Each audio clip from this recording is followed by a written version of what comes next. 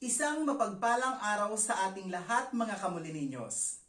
Tawagin naman po natin ang napakahusay na ICT Coordinator ng Paaralan para sa orientation ng ating MLESF or Modified Learner Enrollment Survey Form, Ginoong Edgardo J. Gallega Jr. Isang mapagpalang umaga po sa ating lahat. Ako po si Ginoong Edgardo G. Gallega Jr., ang ICT Coordinator ng Paaralang Elementarya ng Molino at katuwang sa pangongolekta ng datos ng mga batang magsisipagtala o nagsipagtala ngayong taong panuruan 2021-2022 gamit ang Modified Learners Enrollment Survey Form o MLESF, na kung saan ay inyo na itong makikita sa ating FB page ng Paaralan. Ang DepEd tayo Molino ES, Bacoor City. Atin na po itong tandaan at isulat para tayo po ay maging updated sa lahat ng kaganapan ng ating paaralan.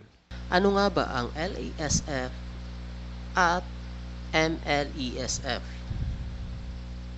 Ang LESF o MLESF o Modified Learners Enrollment Survey Form ay nasa pangalawang taon na po natin itong ginagamit para sa pangangalap ng data ng mga mag-aaral at ng mga magulang. Ang LESF ang pangunahing tool na pagpapatala na ginagamit para sa remote at Dropbox na pagpapatala noong nakaraang taong school year 2020-2021. At hanggang sa ngayong taong 2021-2022 na kung saan ay nagkaroon ng kaunting pagbabago o modification sa ating survey form. Ang tool ay isang pinalawak na version ng regular na form sa pagpapatala na kumukuha hindi lamang ng pangunahing profile ng mga mag-aaral, ngunit may kaugnayan din sa mga katanungan sa survey para sa mga magulang na idinisenyo upang i-profile ang sambahayan sa mga tuntunin ng kanilang kahandaan para sa edukasyon sa malayo o distance learning. Ito ay minodify mula sa LESF na ngayon ay MLESF na kung saan ay merong mga data na dinagdag at isinaayos para sa mas mabilis at madaling pagkukonsolidate nito. Gaya na lamang ng impormasyon ng estudyante, impormasyon ng magulang o tagapag-alaga, kapasidad at kaparaanan ng tahanan para sa distance learning, impormasyon tungkol sa limitadong face-to-face na pag-aaral. Nakukuha rin ng MLESF ang sumusunod na mahalagang impormasyon na magbibigay sa DepEd ng ebidensya sa paggawa ng pagpapatupad ng LCP o Learning Continuity Plan ng ating paaralan na nakabatay sa data. Una, katayuan sa trabaho ng mga magulang o takapag-alaga. Pangalawa, paraan ng pagpunta sa paaralan ng mag-aaral. Pangatlo, bilang ng mga nag-aaral sa bawat sambahayan.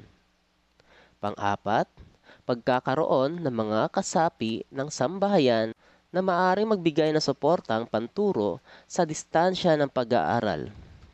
Panglima, pagkakaroon ng mga gadget at aparato. Pang-anim, pag-access sa internet. Pangpito, ginustong modality ng pag-aaral. Pangwalo, mga hamon na maaaring makaapekto sa pag-aaral sa distansya, mode o distance learning at bilang ng mga mag-aaral ng pribadong paaralan na nagpatala sa mga pampublikong paaralan. Meron tayong dalawang uri ng MLESF, ang soft copy at ang hard copy. Ang soft copy ay ang link ng online enrollment survey form na maaaring makita sa social media gaya ng FB page ng ating Paaralang Molino, Messenger, na ipinakalat o ibinahagi ng paaralan at ng mga guro ng Molino. Ito po ay maaaring sagutan ng mga magulang o bata na may kakayahan sa paggamit ng nasabing enrollment form, gaya na lamang ng internet, gadgets, o ibang device para ma-access ang enrollment link. At para naman po sa mga walang kakayahang gamitin ang mga nasabing devices o gadgets o hindi ito available sa kanila, maaari po natin gamitin ang hard copy ng enrollment na maaaring makita sa kiosk o booth ng barangay na malapit sa inyo o sa paaralan ng Molino. Paalala lang po, para sa pagkuha ng hard copy ng enrollment form, isaalang-alang pa rin po natin ang mga tagubilin ng DOH at IATF ukol sa health protocols at anunsyo sa ating nasasakupan tungkol sa panganib na dulot ng COVID-19 virus. Health is our priority. Narito ang iba't ibang uri ng pagpapatala ng inyong mga anak. Meron po tayong tatlong option ng pagpapatala sa paaralang elementarya ng Molino. Ito po ay makikita na rin sa ating school page at tarpaulin sa labas ng paaralan at sa mga barangay. Ang option 1 po ay ang online enrollment. Paano nga ba magpatala online? Bisitahin po ang ating school page, DepEd Molino tayo, Bacoor City, o ang link na ipinakalat ng mga guro sa bawat grupo ng mga mag-aaral noong nakaraang taon. Step 2. Sagutan ang survey form mula simula hanggang dulo. Step 3. Tiyakin na bago isara ang form ay naisubmit ito o naklik ang submit button. At para naman po sa option number 2, form from booth or kiosk sa barangay o paaralan. Step number 1. Pumunta ang magulang o guardian sa paaralan o barangay sa pangatlong linggo mula nung nagsimula ang official enrollment 2021-2022 at kumuha ng form na makikita sa kiosk o booth. Step 2. Sagutan ang form na nakuha sa barangay o paaralan. Step 3.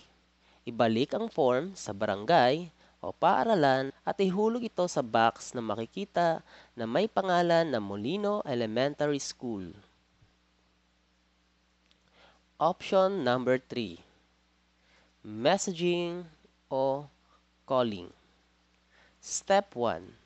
Kontakin ang dating advisor gamit ang cellphone para sa pagpapatala. Step 2. Ibigay o sagutan ang mga impormasyon na hinihingi ng advisor para sa pagpapatala. Step 3.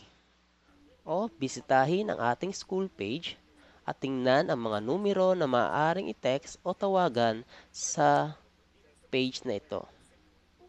Ang mga datos at impormasyong ito ay ginagamit ng bawat rehiyon, dibisyon ng paaralan at paaralan sa pagdidisenyo ng kani-kanilang plano sa pagpapatuloy sa pag-aaral, partikular sa paggawa ng desisyon kung anong mga modality sa pagkatuto ang ipatutupad.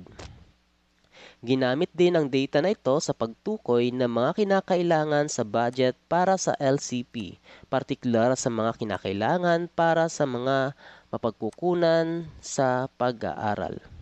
Para sa kaalaman ng lahat sa status ng enrollment sa paaralang elementarya ng Molino, tayo po sa kasalukuyan ay meron ng 2,136 na mga batang nagsipagtala online gamit ang Mlesf, 1,087 na mga batang lalaki at 1,049 na mga batang babae. Halos 71% na ng nakaraang enrollment natin at ito ay tataas pa sa mga susunod pang mga araw bago magsimula ang pasukan. Ito ay naging posible at magiging matagumpay dahil na rin sa inyong tulong.